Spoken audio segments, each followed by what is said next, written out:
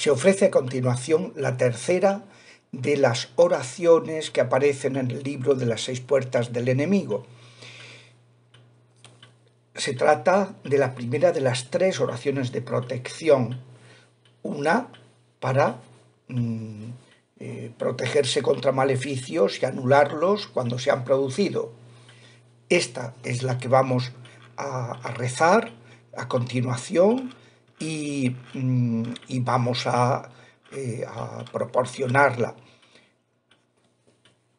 Recordamos esa revelación de San Juan que dice: estos son los que vienen de la gran tribulación, que han lavado y blanqueado sus vestiduras en la sangre del Cordero. De esto se trata. Bueno, pues se toma el crucifijo y con él se traza la señal de la cruz sobre uno mismo al comienzo de cada apartado. Dice así: Señor Jesús, por tu nombre y con el poder de tu preciosísima sangre, sella a toda persona hechos, situaciones o acontecimientos a través de los cuales el enemigo busque hacerme daño. Sella Jesús toda maligna potestad destructora en las fuerzas de la naturaleza, en el aire, en la tierra, en el agua, en el fuego, debajo de la tierra. Sella en sus límites, Señor, los volcanes, los cráteres, las montañas, los lagos y lagunas, los ríos, los océanos y los mares, y el universo entero. Y sella también los abismos de las fuerzas satánicas que desde el infierno actúan contra la naturaleza y en el mundo que hoy vivimos.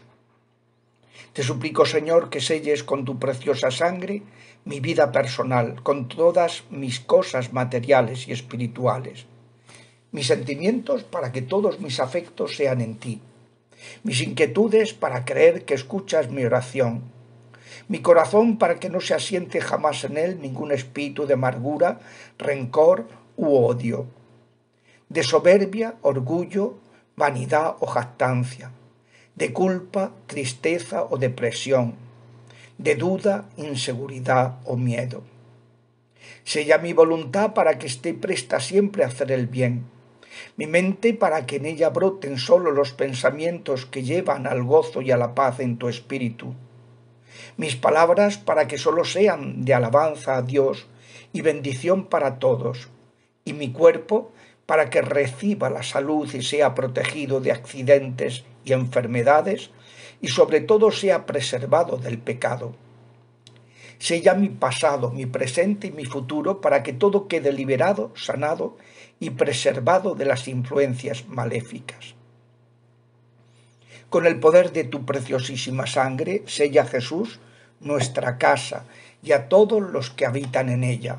Es mejor nombrarlos a cada uno por su nombre. Y también a quienes la visitan. Sella los alimentos y los bienes que nos das como sustento.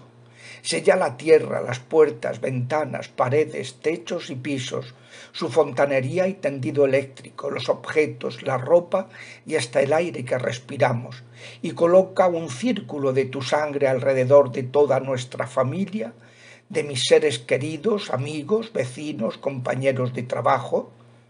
Conviene mencionar ahora a los que más lo necesiten, para que todos quedemos bajo tu protección y amparo.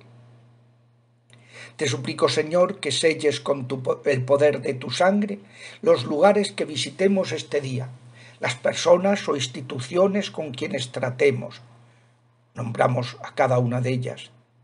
Los vehículos, las carreteras y las vías, los medios de transporte que usemos y todo nuestro trabajo material y espiritual.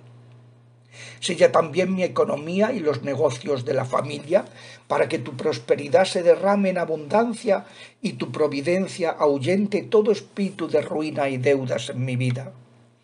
Y derrama en fin tu preciosa sangre sobre los actos, las mentes y los corazones de todos los habitantes y dirigentes de nuestra patria, a fin de que tu paz y tu corazón reinen en ella. Señor Jesús, que tu sangre preciosa nos haga invisibles cuando se nos acerque el maligno. Sella todo mi ser y guárdame bajo tu protección para quedar libre de sus asechanzas. Permíteme reconocerlas y vencerlas por la invocación de tu santo nombre. y prohíbe a los demonios toda su potestad de interferir en nuestras vidas, destruyendo toda comunicación e interacción entre ellos. Te suplico, Señor, que envíes a tu Santísima Madre del Perpetuo Socorro para que se haga presente en mi hogar y en mi trabajo y me acompañe con San Miguel Arcángel y sus 9 coros angélicos, con San Gabriel, San Rafael y mi ángel de la guarda. Y gracias, Señor, porque tú eres el guardián que nunca duermes. Gracias por tu preciosa sangre que nos preserva de todo mal. Bendito y alabado seas por siempre, Señor. Amén, amén, amén.